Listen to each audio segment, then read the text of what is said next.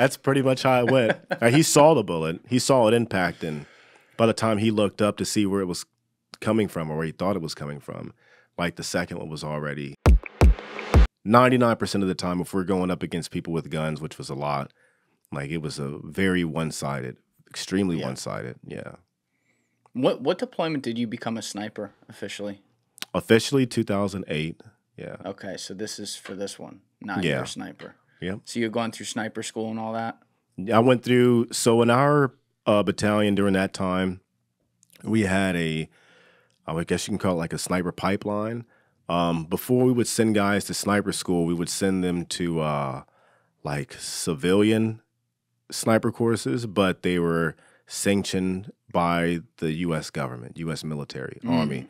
I went through a extreme long range precision sniper school.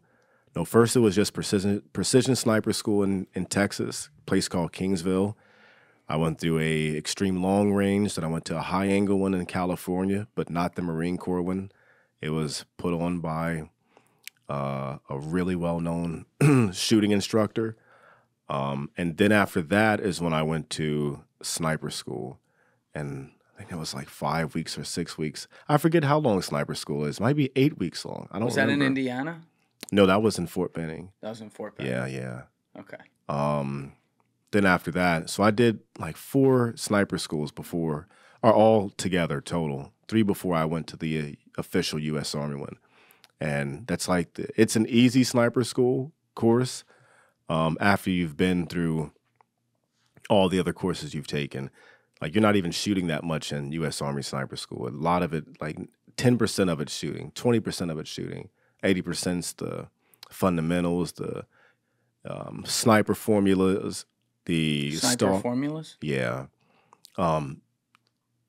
What's a good one? Okay, so like the scopes we use are mil-dot scopes. Inside the scope, you have that crosshair, and you have dots on it, or lines on it, or hash marks on it. And you can use that as a form of measurement to see how far away something is and to adjust for the wind and elevation for the bullet. So let's say an easy calculation would be I'm looking at a target and I measure him from his groin to the top of his head. The average male body is around 40 inches, give or take a few inches. So 40 times this constant, 24 meters, would be 25.4. And 40 times 25.4 is 1,016. And if I take 2 mil dots from the groin to the top of your head and plug it into 1,016, it comes out to 508. So I know you're 508 yards away. Then there's one for like yards, and it's multiplying it by 27.7, and you get a different formula, yeah. But that's a basic, very basic formula. Then you have your wind formulas, and then you have to go out and apply it and stuff like that. Then you have stalking and everything else. Stalking? Yeah. Stalking, where your ghillie suit stalking, given a target, or an instructor is sitting in the back of a pickup truck and you have to sneak within like 200, 300 yards of this instructor. You're given a time limit. And there's a team of instructors looking at you. They know where you're starting from, and they know where you have to be, and they're looking all in that field, that area. And the objective is not to get caught, pull off a shot, and sneak back out without being seen. And they have instructors that, after you take the shot, will come within a few feet of you. And they'll say, I'm within 3 feet of the sniper. The instructor on the back of a truck or something, he's looking, it's like, I think I see him down here by your feet at this area, this location. Put your hand on him, top of his head, and they're like, no, that's not him. That's like the hardest part of sniper school. Then you have to sneak back out. And whoa. Yeah. That's Most intense. people fail that portion, like 70% fail that portion. And then did they get a chance to redo it, or are they out? Oh, you get kicked. I mean, you get 5, I think it's 5 chances to do it. I forget. But if you fail, like, you have to make 70% of your stalks. If you don't, then you get kicked out. I'm not sure if you can come back to sniper school, or you have to wait like a year or something like that. I have no idea. I went straight through. That's like one of the only courses I went straight through. And it wasn't hard like that. You were just kind of born for it. Yeah, I think so. Yeah. I think so. That comes across. Yeah. Because, like, snipers are so fascinating to speak with because it's not to put down any other types of warfare. It's all important, like, where it comes from. But, like, when you're up in front on the assault, it's like you're much more, not literally hand-to-hand, but you know what I mean. You're there, like, all right, point, shoot, kill. Mm-hmm. You guys... You know, you're doing fucking Albert Einstein's equations up there, and doing insane math. What's the term again for the curvature of the Earth? You got to take into account too. They call that the Coriolis effect. That's it. Yeah, the Coriolis effect, right? You got to, I love that you laid out the formula there and how that would work based on inches and distance and everything. I hope my math is right. What is 40 times 25.4? Should be 1016. He didn't have a calculator when he was doing this. He would have had a calculator out there. Oh, yeah. But no, I wouldn't. No? No. You didn't take a calculator out there with you? I hated technology. Like, I like the old school 25.4. 40 times 20. 40 times 25.4? Yeah. That changes the game that you didn't have a calculator. There we go. You were dead on. So, I didn't like the calculator. I liked the... like old school Carlos Hathcock type Vietnam sniping. Green Berets, they love that stuff, but I was just never into that.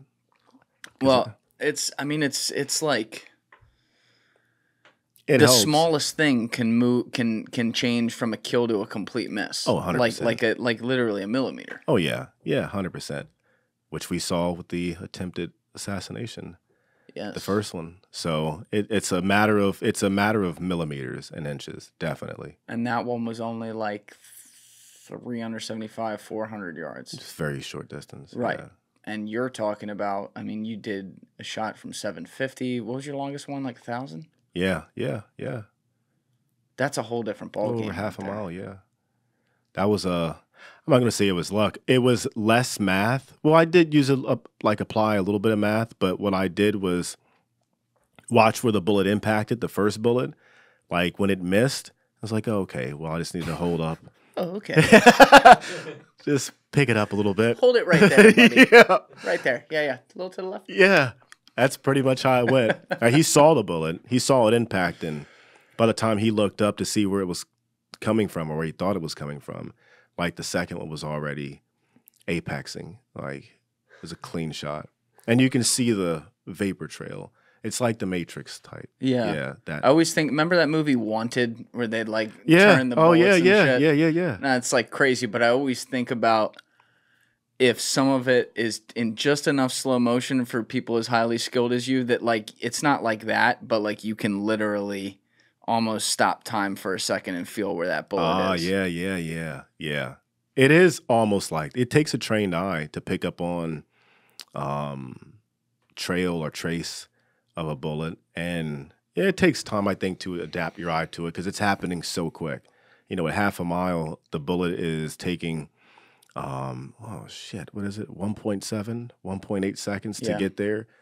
That's a pretty good chunk of time, But shorter distances, like a few hundred yards, it's hard to even comprehend how fast that bullet gets there. Can you even, if you're at 1,000 yards and it happens to be a day where it's stormy, can you even take that shot? Stormy? No. Right? How much wind are we talking?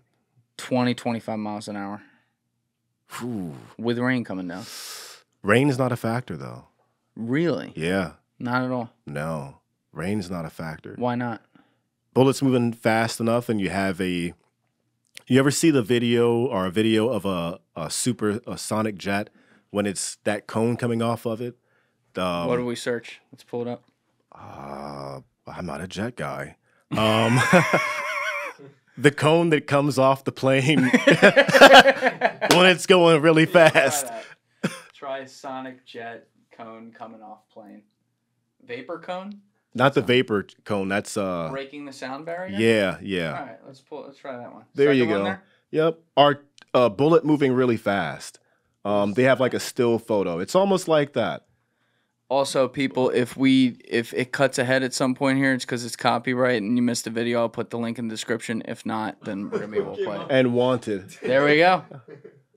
I love that. I love that movie. Should be a picture or whatever of like a bullet when it's going. That's not, and that's fake. You can tell because it still has the cartridge attached to the actual projectile. Oh, that's AI? Oh yeah. Damn it. But when you see a still image of a bullet, there's a cone going off of it. Would that work? No, it'd have to be a picture, a still frame. All right, if you find it later, I'll throw the link in the description for people. I get what you're saying, though. But there's a cone that comes off of it, and it's not affected by any water or anything like that. And those are all fake photos. Oh, there's one right down, the black and white one. It's that cone. This one? Yeah, so you see there you go. That's perfect. All that. That's the water does not touch the bullet, doesn't affect the bullet, nothing like that. I would never guess that because, like, you would just think, like, the physical force. I mean, it's not much, but it doesn't take much. You know what I mean? To move a bullet off. But the wind does. Yeah, but once it hits transonic, when it stops being supersonic, maybe you might have an issue there. Thank you for watching the video, guys. If you haven't already subscribed, please smash that subscribe button and check out this clip's full podcast episode by clicking here